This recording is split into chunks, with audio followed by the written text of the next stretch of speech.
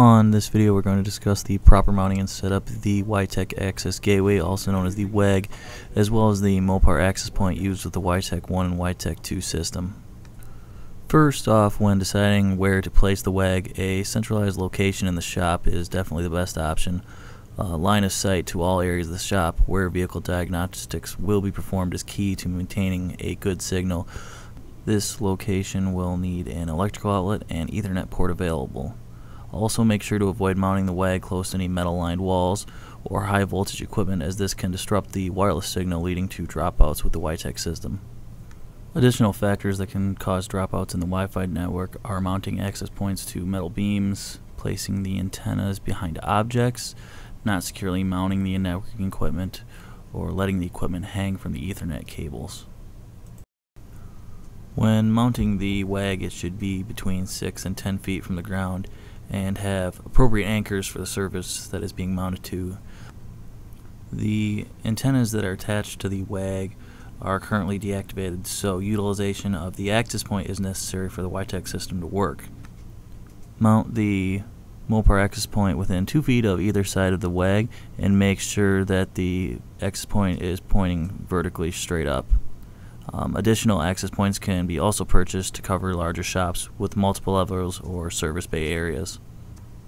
The next thing you want to do is mount the PoE injector to the WAG bracket. The LAN ports on this should be on the right side when mounted correctly. Once all the hardware and power supplies have been mounted properly, go ahead and connect the Ethernet cable from port 2 of the WAG to LAN port 8 on the PoE injector. Next, go ahead and connect the access point to PoE port 8 on the PoE injector using a different Ethernet cable.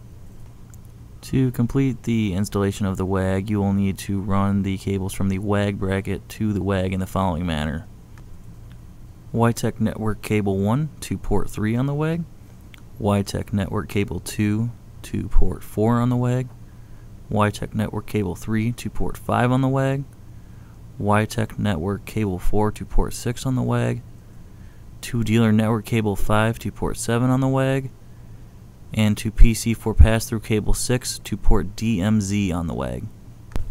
If you're using more than one access point for wiTECH, plug the access point into the next available PoE port in the PoE injector, then go ahead and plug the corresponding LAN port into the next available wiTECH network port. For dealers that have wiAdvisor, connect the wiAdvisor access point using an Ethernet cable to PoE port 1 on the PoE injector, then using a different Ethernet cable, connect LAN port 1 to port 1 on the WAG. To complete the installation, contact the wiTECH Premium Support Help Desk at 1-888-WiTECH1 to configure the gateway and access point.